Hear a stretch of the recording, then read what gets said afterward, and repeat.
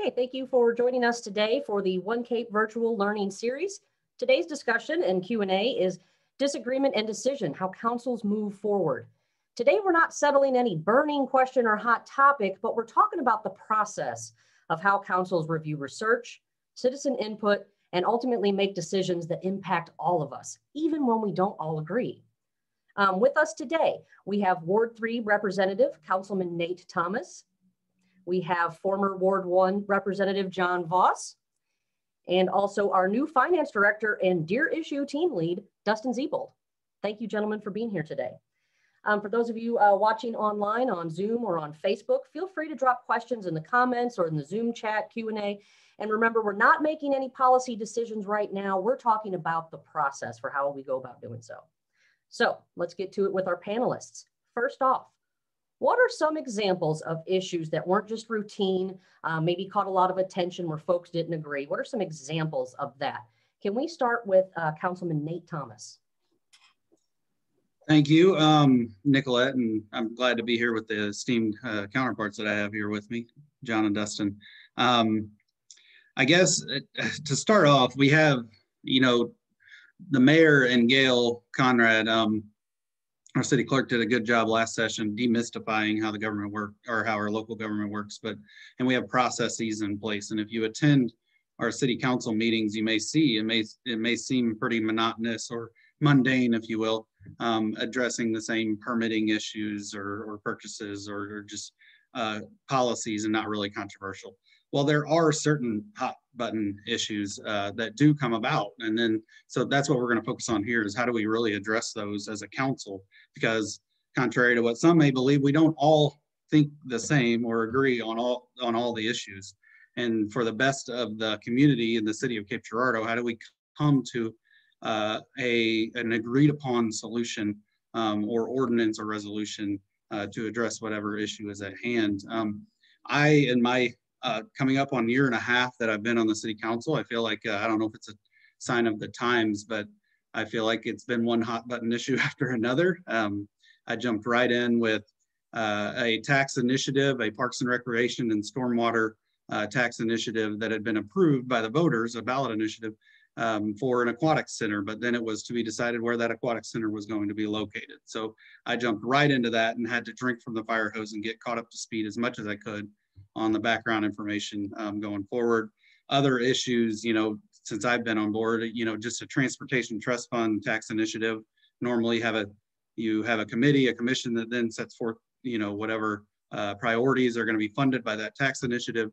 For the first time in the history of the 5 iterations of this initiative, the committee couldn't come to a final conclusion that came with options that the city council then had to finally determine.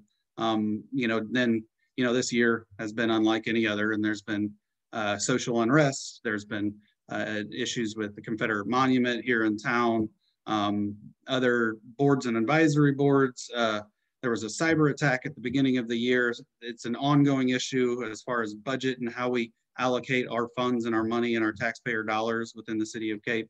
And then how do you do that in a COVID environment? And so any of those, everybody comes to the table, city council, with their own biases and background and information.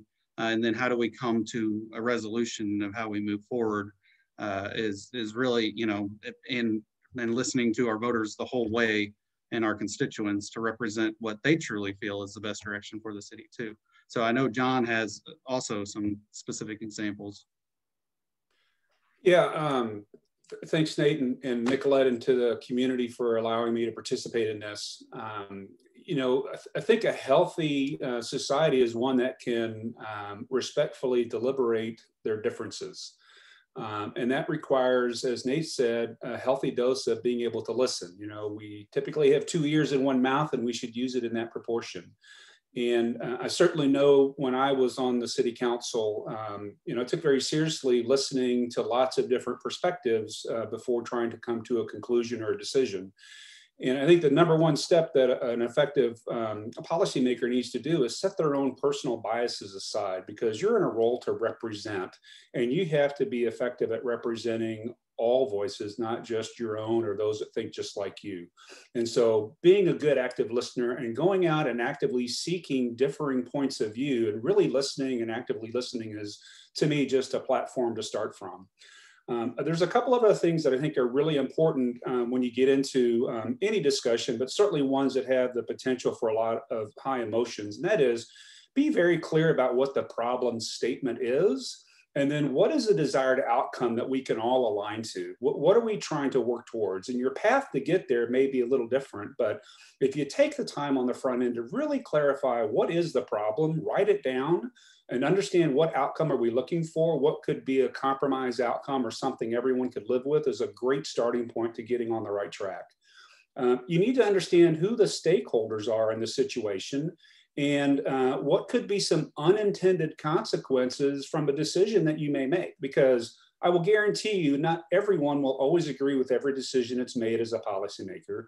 But if you can rationalize out why you're making the decision, the amount of people you talk to, what their points of view were, and how you're acknowledging those or trying to address those particular concerns, I think that goes a long way in people accepting we're not all going to agree, but we have to move forward together and you know, to come together as a community and just move forward. Dustin, did you want to share any of the issues you had dealt with in previous councils? Now, you're new to the city of Cape Girardeau. For those of us or those listening online might not realize that. So welcome, of course. And are there any issues that you'd like to share that you've dealt with in the past? Nothing in particular, but I'm going to echo what John just said. And, you know, things I've used in my past was listen twice as much as I talk. You'd be amazed at how many good pieces of information you can get from opposing sides on an issue.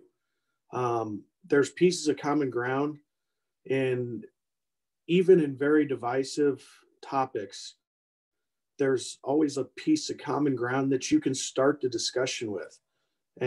And when you find those pieces of common ground and you start the discussion there, it de-escalates the topic a lot more, and you can move on to find that good middle ground.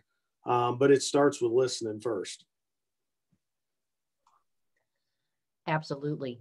So when it comes to these issues where all those kind of traits and abilities are so important, things like deer, smoking, masking, taxes, all of these things where people feel so differently, how do they get to the council level? Councilman Thomas, you mentioned earlier about a lot of the tax initiatives, and those are largely staff and community driven. But can you speak to how some other issues get to the council level for public deliberation? Yeah, we are members of the community, and we are elected by our wards. There's 6 council members and then the mayor.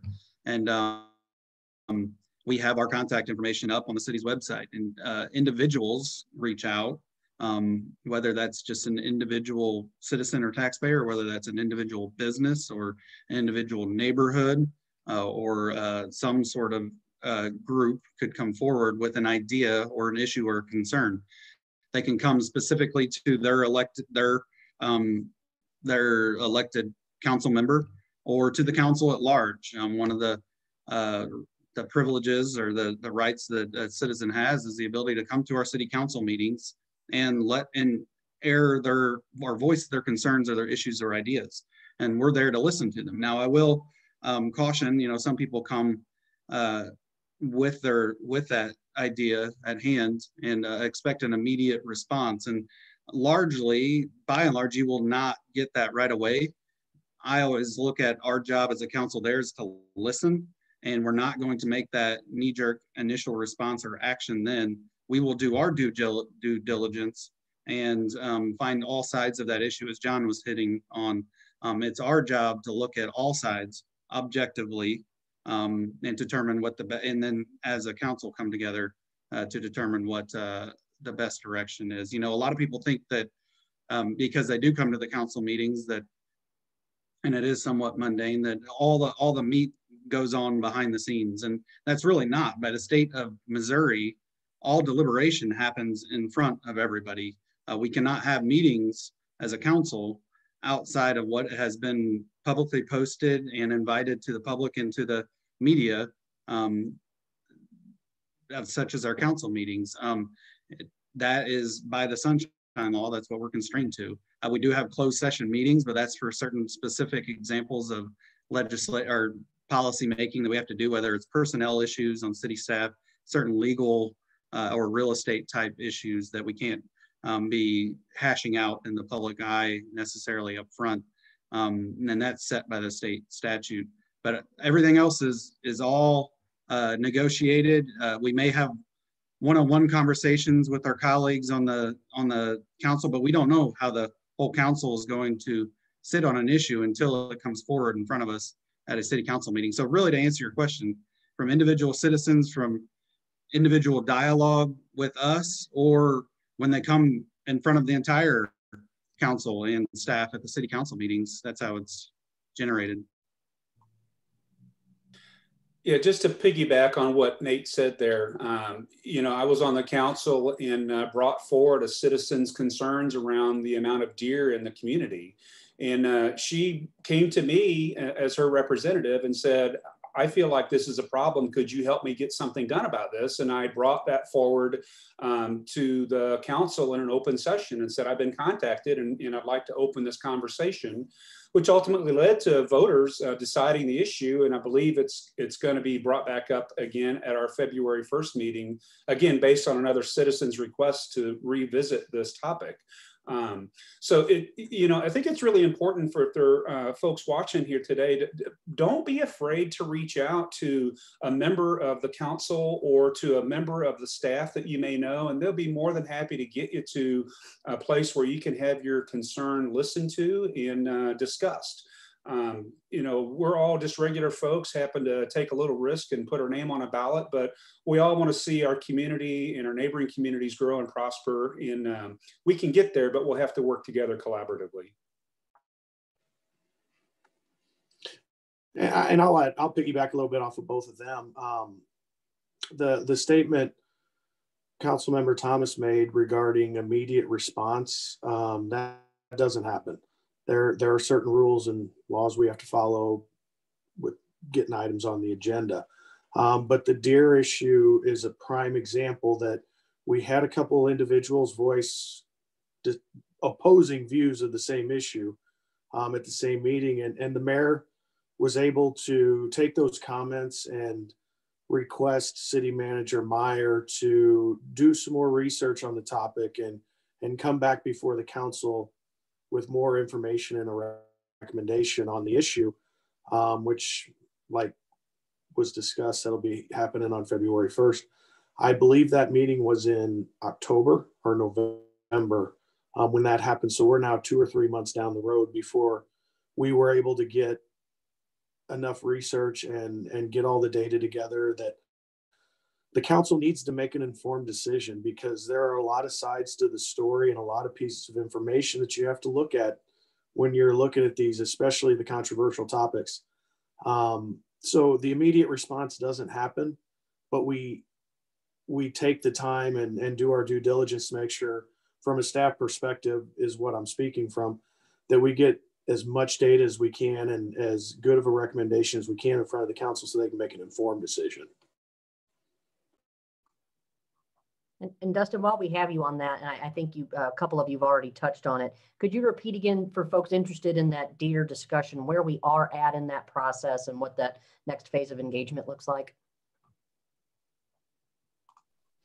So as it sits now, during study, well, it'll be coming out in the next agenda. We will be discussing the topic in study session on the 1st of February with a recommendation and first reading of an ordinance to handle the situation based on the recommendation.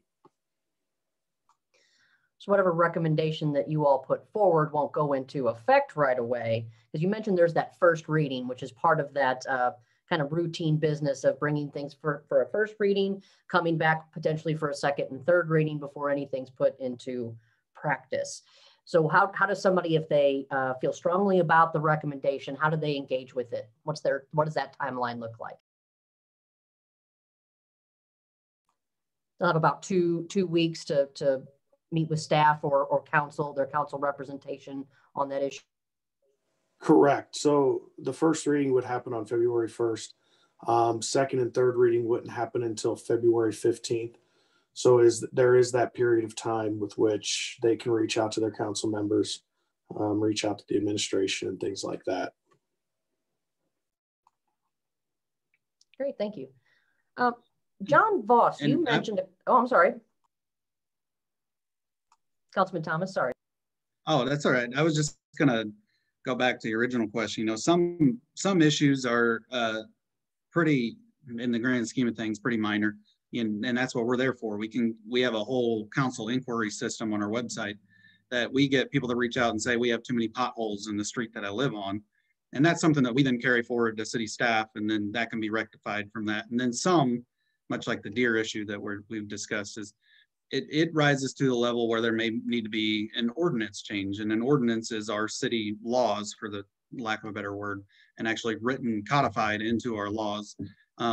Or some issues are handled on a more regulatory basis, and all that is outlined in our charter as to what level certain changes need to be made in order to carry forward any initiatives. And I just wanted to hit on that. Yeah, it's definitely an important distinction. And anybody that wants to look at any of our agendas or documentation and contact their council can always go to cityofcape.org/council for more of that information on the process and current events. I was going to switch over to John Voss. You had mentioned earlier some of the traits and things that we should look for in council members when they do deliberate on these public issues. Is there any other advice or guidance, recommendations you'd add for maybe future councils? Anybody that's thinking of running for council members on how to handle those tough issues when not everyone agrees? Yeah, I guess in my experience, it maybe feel a little different for Councilman Thomas in his year and a half here. But in my experience, in the 8 years I was on council, controversial issues are not the majority of what you deal with, right? And so again, these may be a little bit different times these last 18 months, but there certainly were some lightning rod issues, but the vast majority of them are very routine. They're not contentious.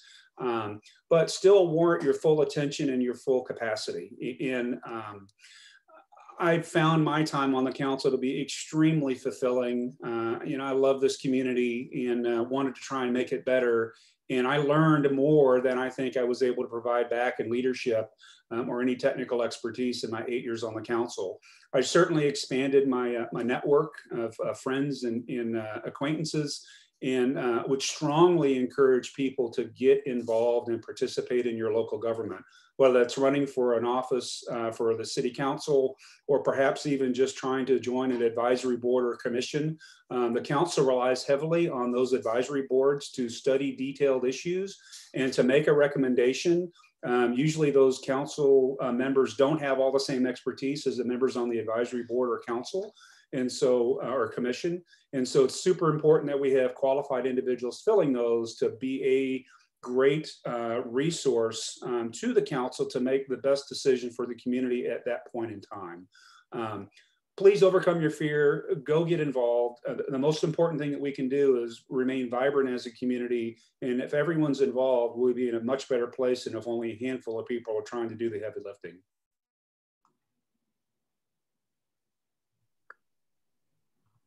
Yeah, go ahead, Nicolette. Were you going to say something? No, sir. Go ahead. Oh, I agree completely. It is extremely fulfilling. But you have to, as they've said before, you have to go in with a listening ear. You're there to represent, not to demand. And so listening to your constituents, and then you have to go in with an analytical mindset to really then process everything that you've heard. Everyone as a taxpayer is entitled to their opinion or their ideas on any issue. And your job is to listen to them, and it should be as a council member. You know, you will, then it's, you know, in certain hot button issues since I've been on, I've then had to then dive down even further and realize some of the emails or voicemails or anything that I've gotten aren't even actually from City of Cape representatives. So that's who I'm here to represent, and that's who I want to. Yes, I'm elected by my ward, but you know, on day one after you're elected and they're orienting you, they say now you're here to represent the good of all Cape Girardeau, not the good of your ward at the detriment of the other wards. And so it's to represent for the good of the whole city. And deciphering out that noise to what is the true needs of your city, whether it's a vocal majority or non-vocal minority, or really, you know, a good council member looks down at who is truly affected by the ordinances. I mean, you take something as moving a boundary of a plat 10 feet. You know, everybody in the city may have an opinion on that, but really it comes down to who's directly affected by that. Those property owners, those neighbors in that area, the utilities providers, et cetera.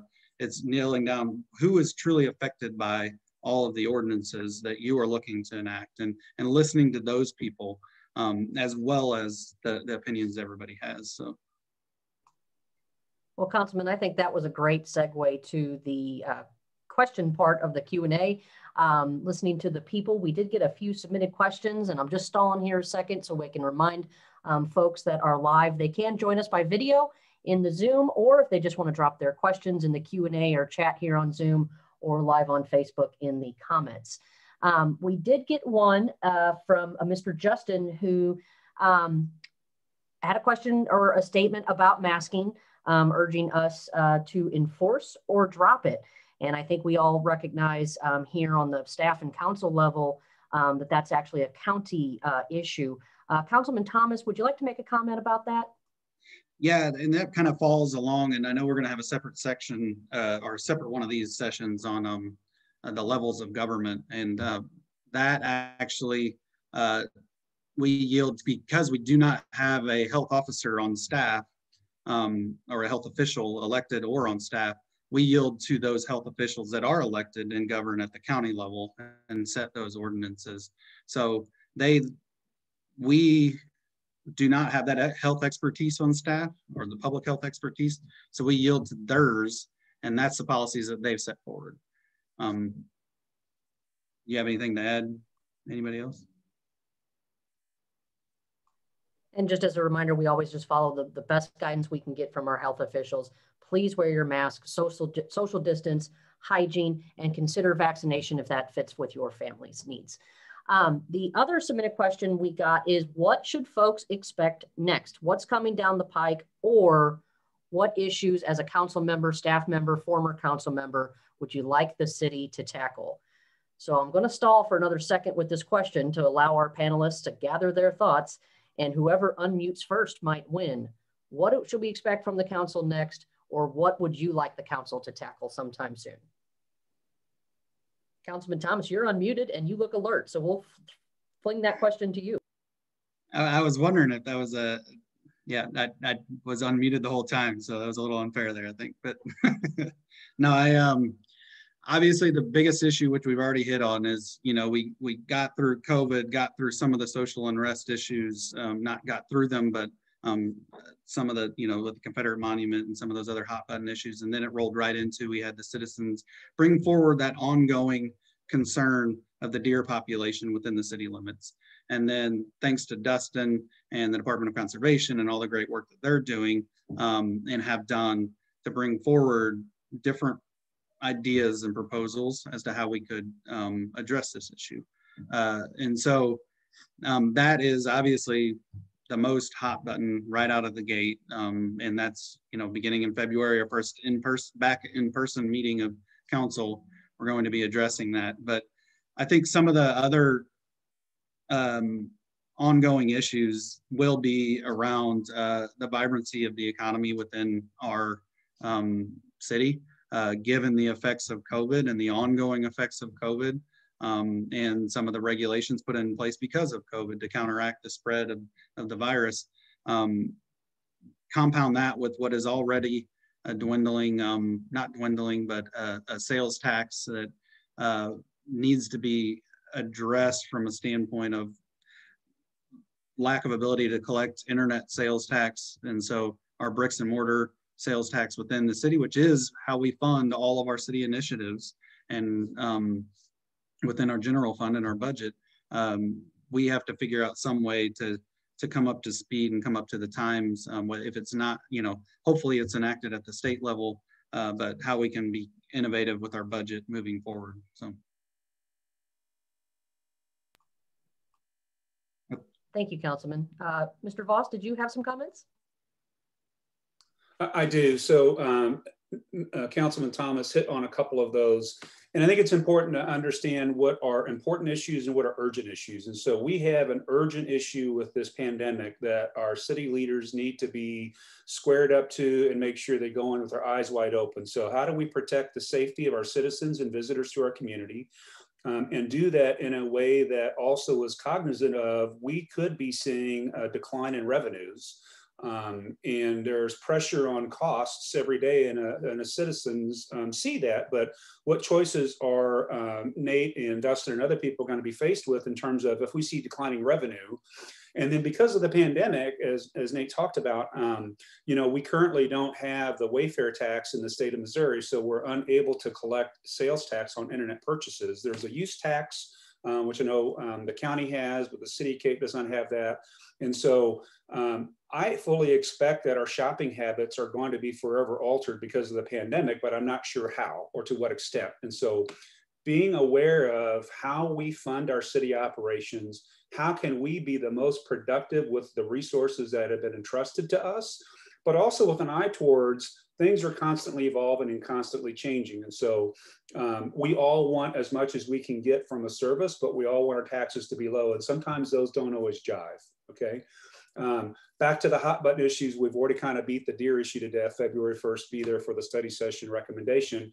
But another looming issue that hasn't been in the news recently is the whole aquatics center. We still have not made forward progress on what we're going to do to provide that kind of service to our citizens and to our neighboring communities. We had the sales or the tax that passed about how to fund that. Now we've got into some location discussions and partnership issues, and that's still an open item as far as I can see as a citizen. I'm not trying to pick a scab here, but I think we're going to have that conversation in the coming year as well.